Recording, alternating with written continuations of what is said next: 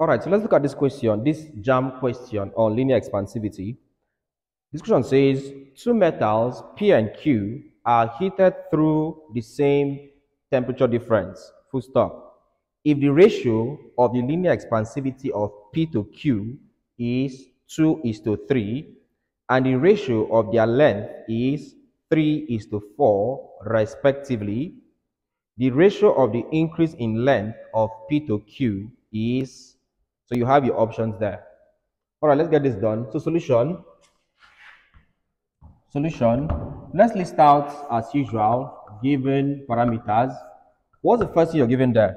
First thing there is, they said two metals P and Q heated, okay. They said if the ratio of their linear expansivity of P to Q, so ratio of linear expansivity, so let's call the linear expansivity is alpha, so alpha P all over alpha Q is equal to 2:3, which is actually 2/3 in mathematical form. So ratio of linear expansivity of P to Q is 2:3. That's this. Okay. Next up, and it said number 2. Next up, it says, and the ratio of their length is 3:4 respectively. When they say respectively, it means according to the arrangement. In the arrangement, they mention P before Q. That means ratio of the length of P to the length of Q is 3:4. So I would call it length or initial length of P to initial length of Q as being equal to 3:4, which is 3/4. All right, so you have this. Or if you want to use their exact term, you can say change alpha P is to alpha Q is equal to 2:3. Also, you can say ratio of the length of P to the length of Q is 3:4. All right, so this is the same thing. Let me just confirm this. Yeah, 3:4. So they're asking you for the ratio of what there? The increase in length of P to Q. So I'm looking for the change in length of P to the change in length of Q. This ratio is equal to what? So I have this. So this is what I have. Basically, they asked me for ratio of the change in length. How do I get that? First things first, let's recall formula. What's our formula there? All right, so recall that we said linear expansivity alpha is equal to change in length all over original length into change in temperature. So I have this. Let's get for P and for Q. So it means that alpha P will be equal to change in length of P all over the initial length of P into change in temperature. Also, alpha Q is equal to change in length of Q all over L1Q into changing temperature. So we have this. Now you might want to ask, why is that I don't have change in TP and change in TQ? And the answer is very simple. They said they were heated through the same temperature difference. That means the change in temperature of P and change in temperature of Q are basically the same thing.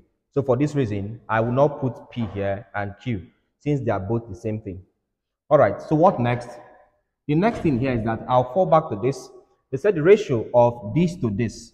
So the ratio of the linear expansivity of P to linear expansivity of Q. Let me get that done. All right, so my next start would be to bring this idea here, which is that the ratio of linear expansivity of P to linear expansivity of Q. What would that be?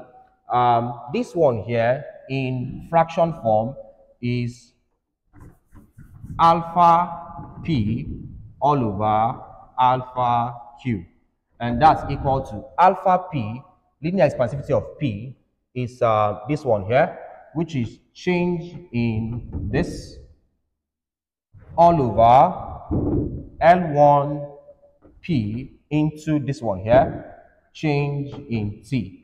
Perhaps since I already have a round bracket, I could use a square bracket. So this is my numerator. Right, so this is numerator. This all over. Let's get denominator, this one here. So I'll have something that looks like this.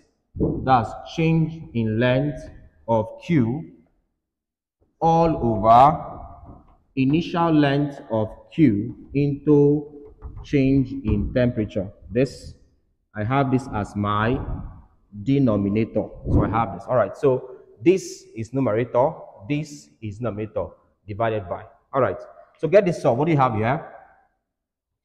If you try to solve this, this is a fraction. So I'll have that this P all over alpha Q is equal to, so basically it's this divided by this. So I'm having change in length of P all over original length of P, that's L1P, into change in temperature divided by this one here, which is change in length of Q all over L1 of Q into change in temperature.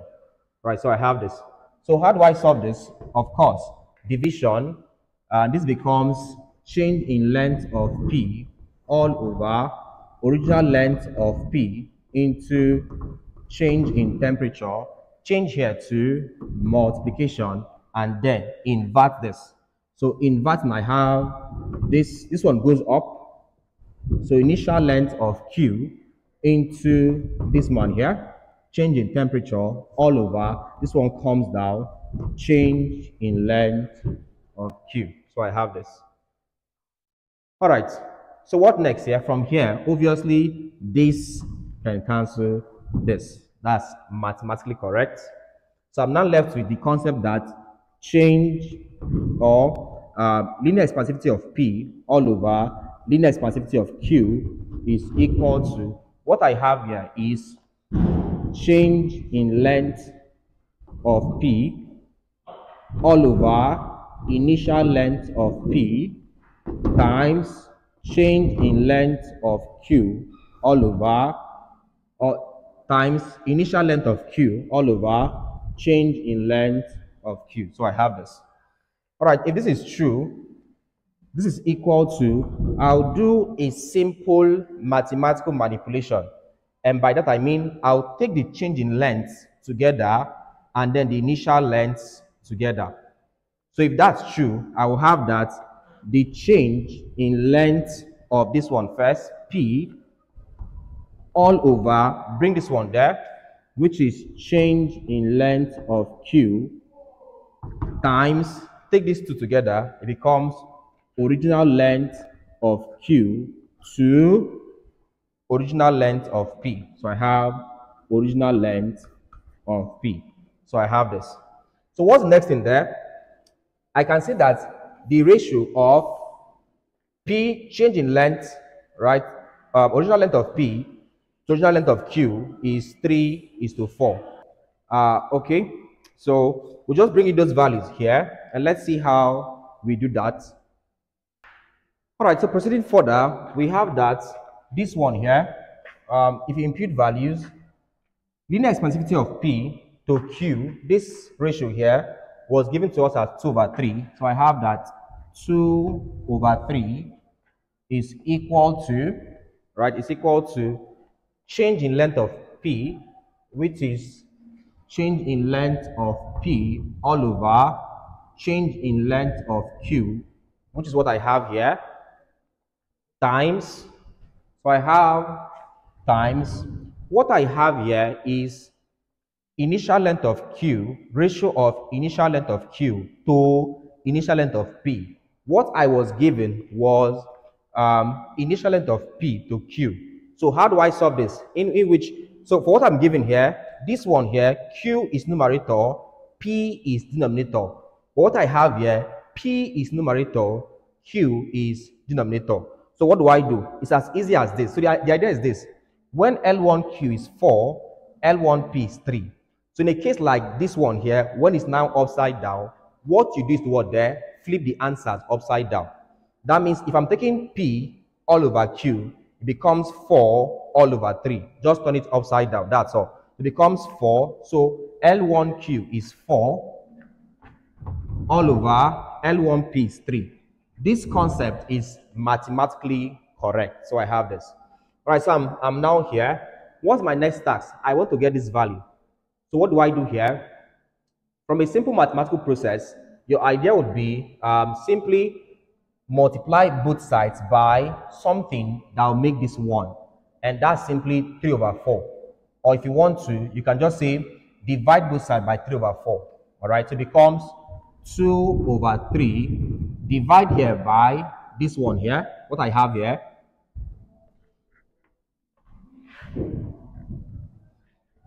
So it depends on your mathematical knowledge, all right?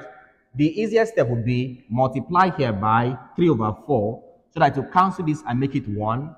Also multiply here by 3 over 4, or let's use the easiest part. The easiest part here, just to make things easy for everyone, divide here by what's attached to this. That's 4 over 3. Divide here by what's attached to this. That's 4 over 3. This is also mathematically correct, where this cancels this. So I'm left with this. So it means that this, which is change in length of P to change in length of Q, is equal to, I have 2 over 3 all over 4 over 3. So this is equal to what I have here, 2 over 3 divided by what I have here, 4 over 3. All right, so this is equal to 2 over 3. I have 2 over 3. To solve this, change this to multiplication, so times, and then invert this, take it upside down, so 3 over 4. So I have 3 over 4. From here, 3 cancels 3, it's off there. 2 here, 1, 2 here, 2. So I have that the change in the length of P to the change in the length of Q is equal to 1 over 2, 1 over 2. If I express this as a ratio, it will be equal to this one here, 1 is to denominator 2. So my answer is 1 is to 2. And this was option A in my question. All right, so the option A is the correct answer. All right, so before I go, you try this JAMB question. This one says a wire of length 100.0 meters at 30 degrees Celsius has a linear expansivity of 2 times 10 to the power minus 5 per Kelvin. Calculate the length of the wire at the temperature of minus 10 degrees Celsius. So I have this.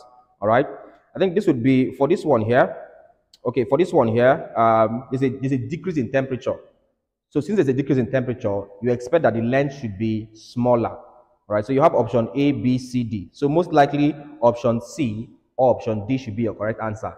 But then you solve it and leave your answer in the comment section. All right. All right, so if you enjoyed this video, please like this video and leave a comment. Also check out my website, www.jonahemmanuel.com/courses, and you see the JAMB/WAEC courses. It gives you access, a lifetime access to over 100 videos on mathematics, physics, and chemistry, and other sciences, all right? So you can register an account with the website and then order for the courses. Thank you very much, and see you in the next class. Don't forget to like the video, all right? See you in the next class.